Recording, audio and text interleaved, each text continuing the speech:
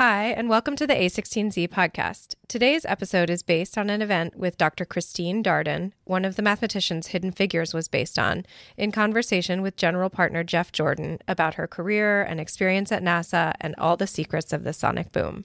You were galvanized by Sputnik. I think, was it 1957? Yes, I was a senior in high school when Sputnik went up. And my job at high school was to collect the morning newspaper and put it on the spindle in the library. And I remember the day I went out and saw the headline of Sputnik. And so I can just remember what happened to the whole country after that. All of us had gone through drills of hiding under our chairs at school because we were afraid of the Russians dropping a bomb. The guy says, they're up there and they'll be flying a bomb over us. We were all worried about that. And so the schools were galvanized. The students were encouraged to go into STEM courses and take them. Our yearbook had a solar system theme, and we did all of that because of Sputnik going up. And so it was very much so. And did that influence what you studied in college? Well, not necessarily the Sputnik. I happened to have a geometry teacher that just made me fall in love with geometry and math. And so that sort of sealed the deal that I wanted to go toward the math and physical sciences rather than biological sciences. Okay. And that affected my decision to go into math and physics. And then with that, you were it sounded like you were on a path to become a teacher, and then you got diverted by a... Well, I was on the path to become a teacher. I wanted to do what we said, get a general studies job in math. But my father said, I want you to be able to get a job when you finish school. And so you get a teacher certificate. So I did do that. And actually, as electives, I took the math courses I wouldn't have had to take as a teacher. So I took all the rest of them as electives. And then NASA's precursor was NACA?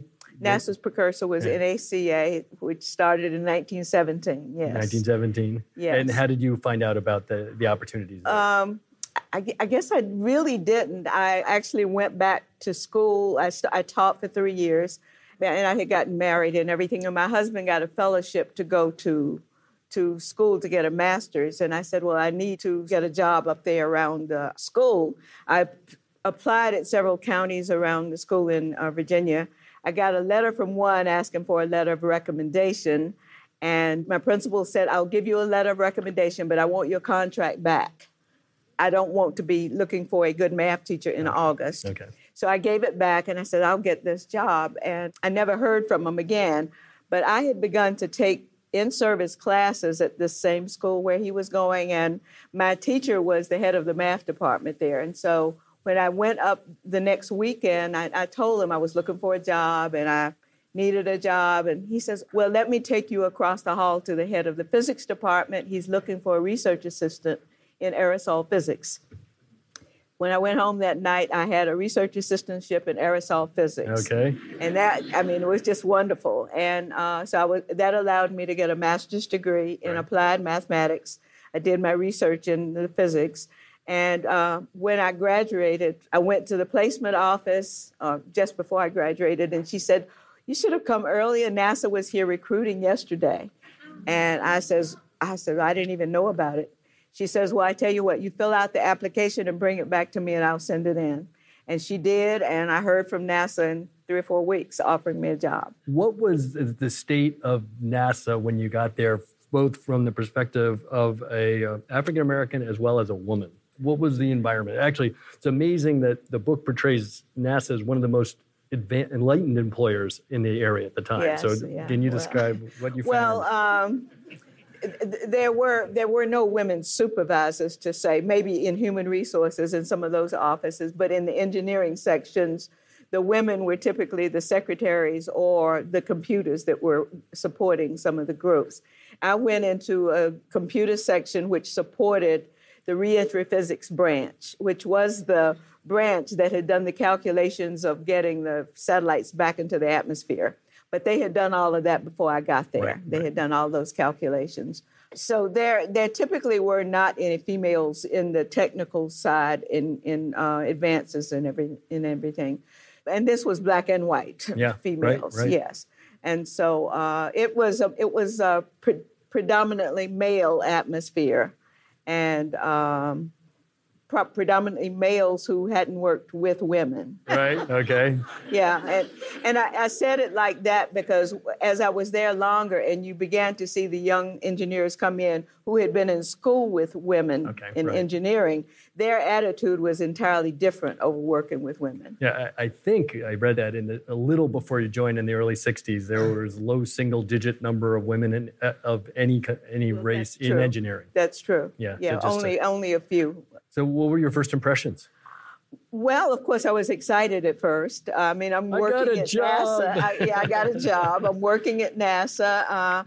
I didn't really know what I had been hired to do. And then I realized, that I was in a support role, that the engineers would bring in equations. We were to solve the equations and give them the answers. And very often we didn't know what the equations were for in the first place, nor what the answers meant. Right. And I began to find that unsatisfactory, but that's the way it was. Yeah. A few of them would explain what an equation was for, but not all of them. And so I think if I get the sequence of events right, you find yourself a couple years in, there's some changes at NASA, and you overhear that you might be subject to a RIF, a downsizing. That is correct. And that RIF list was rescinded. And so I did say, well, I'm going to go. And I had already asked some of my immediate supervisors about moving into engineering, but I decided to go to a higher level supervisor. And so I went to the director and asked. You went. Yeah, I went. It was several levels up. He was a director. I said, well, why is it that the men coming here with the same background I had, degrees in mathematics or applied mathematics, were put in engineering sections and able to work on their own projects and write their own papers, and the females are put into computer sections, which are support, and you don't get promoted very well. His response was that nobody had ever asked that question before. And he also commented on the fact that so many of the women coming there to work actually found husbands there and then got married and went home. And that was, that they don't want to waste money on women doing things like that. But I told him that probably was not true of the African-American women. They would probably continue to work. And I got transferred to an engineering section. I got a promotion because I hadn't had a promotion in 5 years. And in that RIF list, I was actually being bumped by somebody hired at the same time who had gotten promoted twice. Yeah. So I got a satisfactory result out of that. You did, yes. That would be a satisfactory result. I agree with you.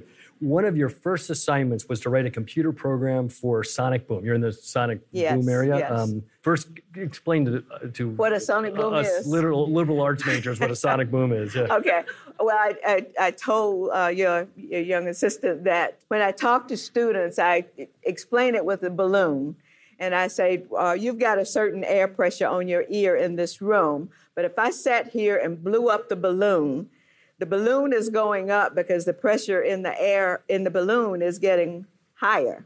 So if I pop the balloon, there's a shock wave set up at this balloon going out in all directions at the speed of sound, and it's got a higher pressure. So when that shock wave gets to your ear, it immediately jumps from a low pressure to a high pressure. And that change in pressure, that instantaneous change in pressure, is what you hear. That's the pop of a balloon.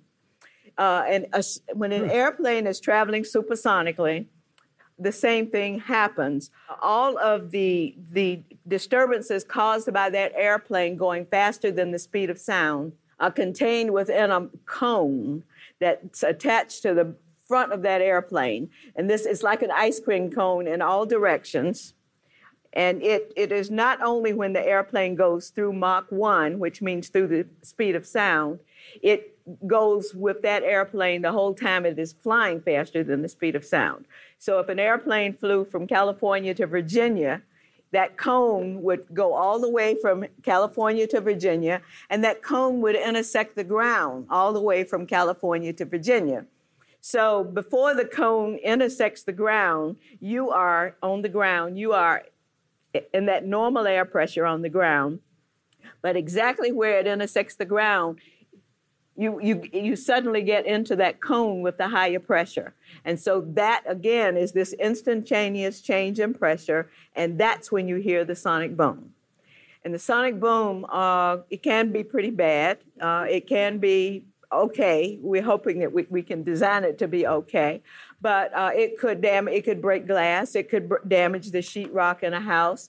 And when they did a lot of flight tests in the 60s, around Chicago and around Oklahoma City, people were calling saying, you broke my glass, you cracked my sheetrock, so they could get paid for the damage to their houses and things. And it was during that time that this country actually passed a law that there could be no commercial supersonic flight over land. And so that is that I'm not sure exactly when that was passed, but that was a reason. In the early 70s, the United States, Russia, and the English and French were planning to build a supersonic passenger plane. The United States canceled their program, and Boeing had to lay off a lot of engineers because they had hired up engineers to build this supersonic transport. The English and French built theirs, and it was called the Concorde. The Russians built theirs. It was the Tu-144. And it had an accident at an air show in France, I believe, and caught a fire. And so the Russians never flew theirs as a passenger jet. It flew only in Russia as a cargo airplane. I got one chance to fly in a Concorde, and if I remember right, it would go subsonic over the land, get over the ocean, go supersonic, and then I remember them landing in Dulles Airport in Washington, D.C. They were back to subsonic. That's right. Yeah. So because of the laws, they could not fly. And in fact, it at one time flew from Washington to Houston, and that would be an entire leg of the journey subsonically. Very expensive, though, because the very high drag, and the airplane was burning up lots of gas and doing that trip. So so that is true. The United States was not the only one that had the laws against supersonic flight. It was many countries around the world. In fact, most countries around the world prohibited that. And so the only legs that they could fly supersonically were over water. Over the water. And because they didn't have people buying very many Concordes, they only built 13 of them. And so it did not make money. It was very expensive to fly. I think I called once and asked what was the price of a ticket back in the 70s, and it was like $1,000 even back then, and pretty expensive. And so the United States, so the lesson actually became, if you're really going to have a profitable supersonic airplane, it really needs to have some overland routes. And so this is why working on the sonic boom became so very important in the early 70s.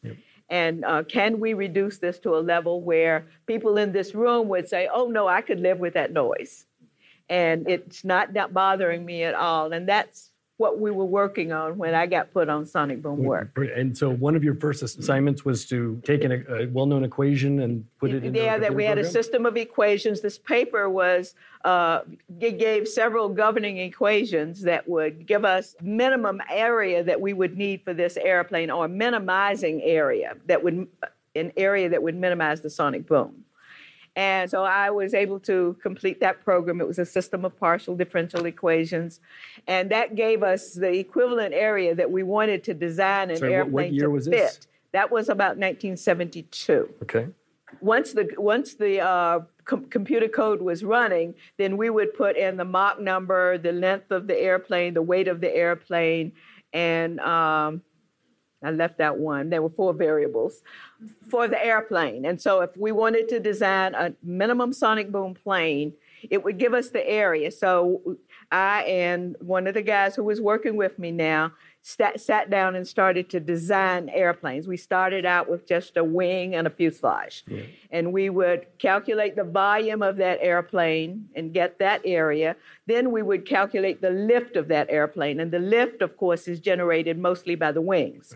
We would add those two together and compare it with the ideal. And then we would, of course, be off, and we would have to go back and change the design and recalculate it and do it again until we got them very close together. We said, this is about as close as we can get it, kind of hand drawing that. And then we took the design to the model makers, and they built us 5-inch steel models that cost $6,000 or $7,000 because they had to be very exact in thickness and everything. And then we went to the wind tunnel and tested the airplanes at the design Mach number, whatever that was. And we would measure the pressure inside that cone because that cone would hit the wall in the tunnel. So we would put one of the pressure probes inside the cone, the other pressure probe outside the cone, and get the difference of that pressure jump when people would hear that sonic boom. And we saw that the theory looked like it was working. I mean, this is what we were this is our experiment that said these equations were right. We looked like we were headed in the right direction. And we started making our designs more realistic. We put engines on the plane. We used twist and camber in the wings and things like that. And then finally, when we thought we had a good design, we actually came out to California. And actually, by this time, I think another company was helping with us. We got 2 F-5s from the military, and we took just volume and changed the volume of the area distribution of the airplane just using volume of the F-5, of one F-5. And then we flew a second F-5 with no changes. We flew them out at Darden Research Center down near L.A., and we measured those signatures coming off of those 2 airplanes all the way to the ground, first using F-15s and then slower airplanes and maybe some balloons, and then finally measuring on the ground.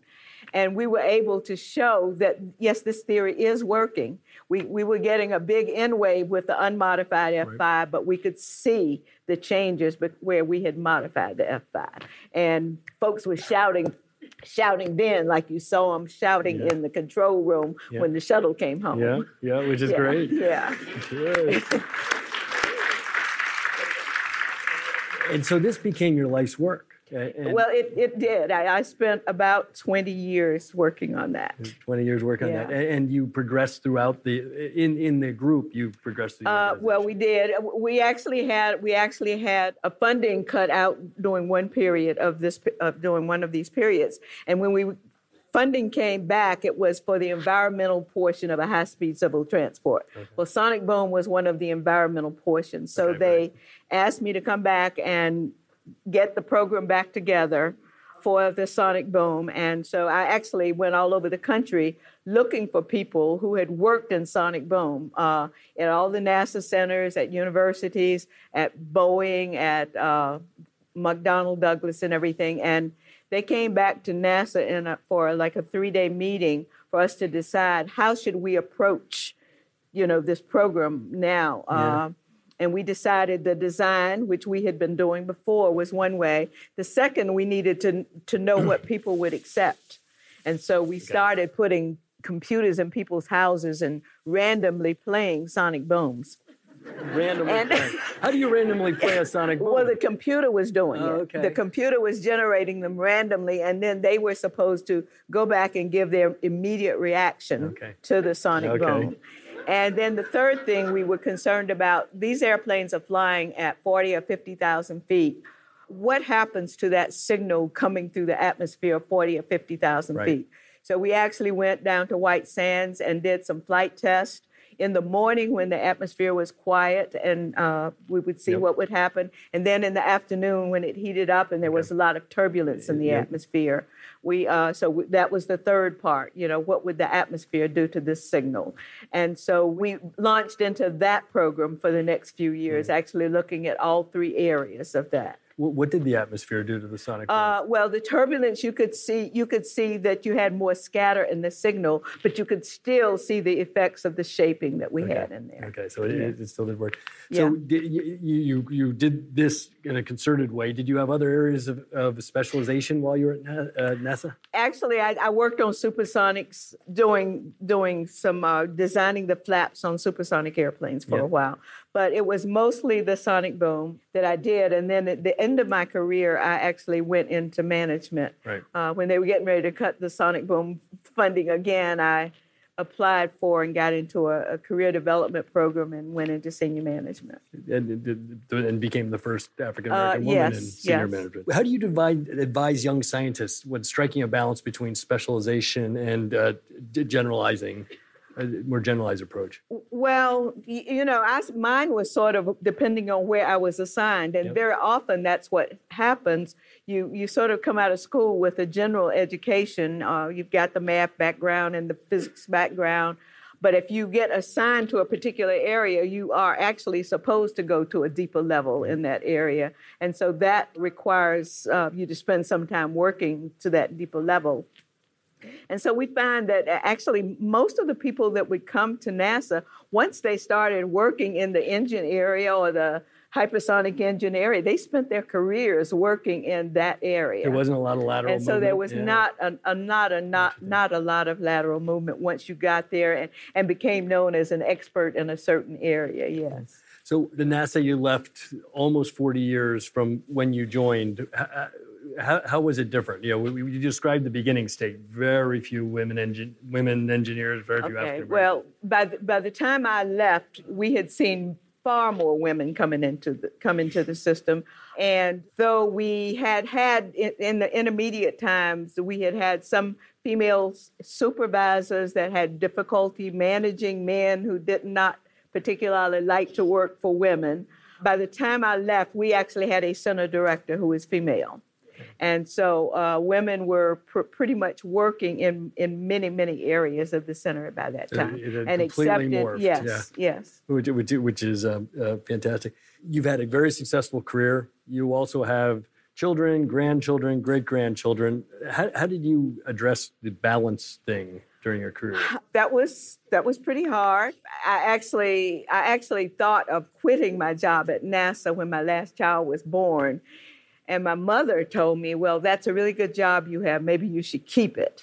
And so, so I had to deal with the babysitters or the child care centers and things like that. And during the summer, it was very difficult because they would be out of school and I would be working. And so that was difficult. But I do know that I had opportunities to go to NASA headquarters earlier in my career, and I would not do things like that because I didn't want my child, I wouldn't leave her at home. And by that time, I think only the youngest one was there. And so I made sure I stayed at home and she wouldn't have to change schools or anything until I went to headquarters. So the movie and the book, Hidden Figures, seems to have, it's gotten a lot of praise, but it seems to have struck a chord and galvanized people. Why do you think that is? Well, maybe I'm thinking that folks didn't realize that what Black women were working on at the time. So we were working on some pretty important topics. And I think that's part of what is galvanizing. And as far as our schools children and everything, maybe these are role models that they've never seen anywhere. And we always say that people need to see somebody doing a job. And I think maybe that's it. I think there are several lessons in that movie, and all over the country, people seem to be showing the movie to school students and saying, look how these women work. Look how they do their jobs. Even though they're running into all of these problems of prejudice and things like that, they're still doing their work and they're doing it well. And so that's a lesson you need to learn. I think the lesson of Dorothy Vaughan saying, look, the job is getting ready to change and we're going to lose our jobs if we don't learn to do something new. Right. I think that's an important lesson for school children. That was when computers were coming in. That's right. Computers are coming in. They're going to replace these human computers who are very much slower. So she says, I think you better learn how to do Fortran so that you can actually run the computer and not be out of a job. And that's something that is happening every day in our lives. And so I think that's a very important lesson that people need to learn. That's what Silicon Valley is. Oh, absolutely. Right, yeah. We call them disruptive technologies. So do we. So, for you personally, was there a moment when you felt like you no longer had to prove yourself? Well, I always felt like I had to do my job and do it well. Sure. Yeah. So I don't remember thinking of it that way, that I didn't have to prove myself, but that I actually thought I was pretty well respected by the people I was working with. And so while I wanted to do my job well, I didn't think of it like I had to prove myself. Okay. What advice would you have for the audience about advocating for your own career? I mean, you more than once had to kind of call attention. Yeah. Well, that's true. And I actually had decided if I did not get some action, I was going to quit at one point and go and teach in colleges. Okay.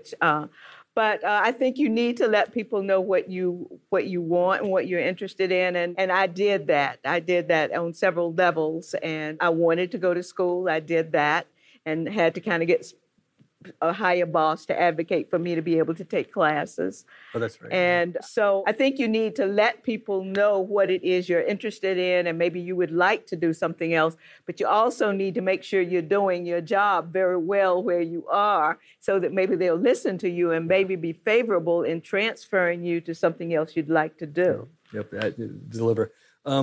You were friends with Katherine Johnson. Actually, you were classmates with her daughter, right? Her daughter and I were classmates. We were in college Katherine was together. the one who was calculating she's the orbital one. reentry codes Yes. and competing with the computers. What lessons did you learn from her? Because I mean, well, she's a very gracious person, I think, and she. People like Katherine. She's very gracious. The first day I met her, when I went into the church, when church was over, she walked from the choir all the way to the back to invite me to come join the choir. And I think this might have been when I really met her. It was some years after I had started working there. But and she's very good at what she did, of course, in her mathematics and everything. And so, Margot kind of couched me as standing on the shoulders of these three ladies, because if NASA had hired Black females and they had not done the job well, they probably would have stopped hiring them. But the very fact that I got hired and the people with me got hired was because these folks had shown that we do the job and we do it well. Hired and advanced. Yes, just recognized for the achievement. There's been a strong movement to focus more on science and math, or STEM. Some people say STEAM if you include the arts. How can all of us advocate towards education? Well, one of the things I tell the young people is, we were talking about disruptive technologies, and there are articles that say a high percentage of people have to change jobs at some point in their lives. And if you've got the background of the math and science, you have double the number of options in which you possibly could get a job in. If you don't have that background, you have eliminated a lot of jobs. And that's just for the people who don't necessarily want to be engineers or everything. But the other thing is we need all of the engineers that are in school now who are not taking those math and science courses, those who have the capability to be engineers, to keep our country ahead, to fill the jobs in this country that all of these companies need, and they're having to go overseas to get people to fill the job. So we need those folks in our country to actually be able to fill those jobs. Yep. And so I think in both cases, you've got a case that they need to take, especially in high school if they don't want to go further. But for those who can be engineers, they need to go all the way so they can take those top jobs. Yeah. And the importance of education was something that your parents stressed? My parents stressed it. They didn't even have to talk about it, yes. I had 4 sisters and brothers who had finished school. And what did they greet you at home with? What was the phrase? Oh, what did you learn today? Yes, my dad would always ask me that. Which is great. I'm going to ask a few more questions, and then we'll open it up to the audience. So a lightning round with a few closing reflections. You talk a lot about curiosity, and you said that you always encourage your children and grandchildren to maintain curiosity. Why does it matter to you so much? Well, I think that makes us grow. Yeah, I mean, we want to know why something happens. So we dig deeper to find things out. And I think that's the way we learn. Yep. And I also like Dorothy Vaughn's quote in the movie, learn everything you can and be valuable to somebody. Yep. I thought that was a very key statement she made. On inspiration, who are your role models, past and present?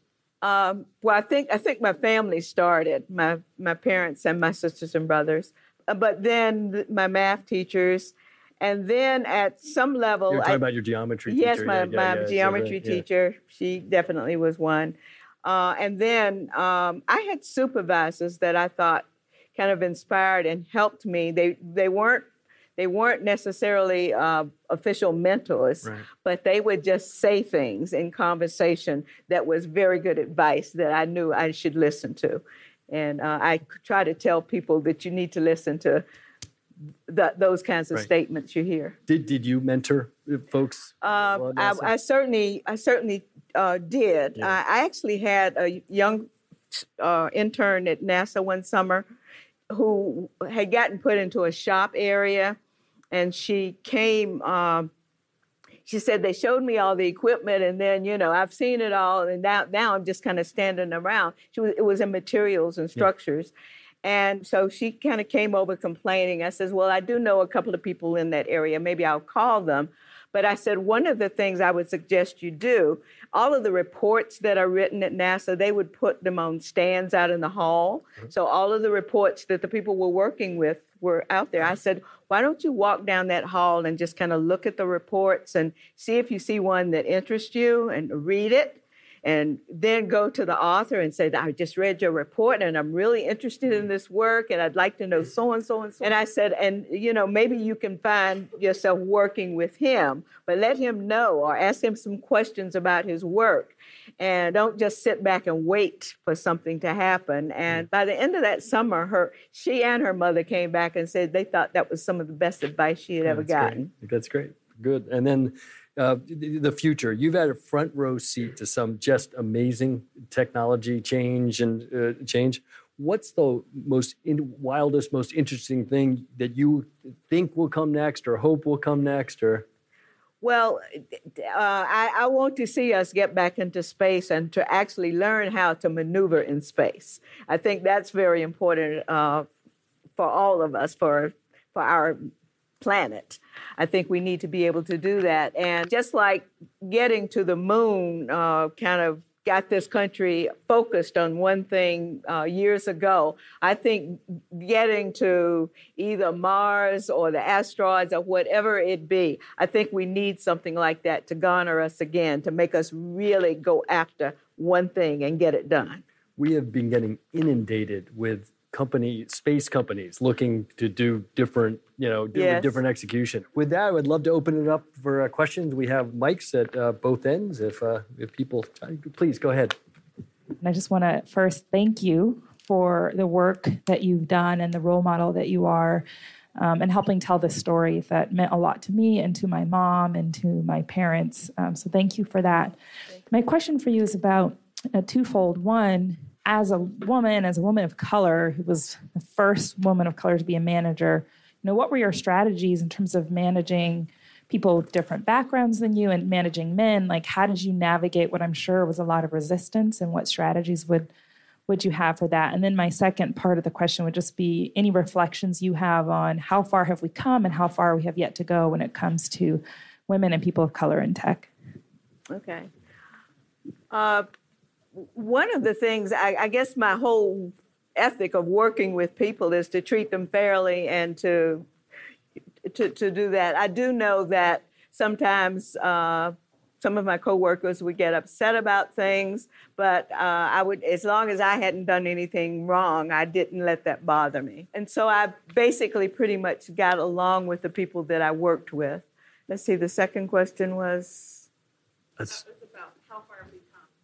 How far have we come?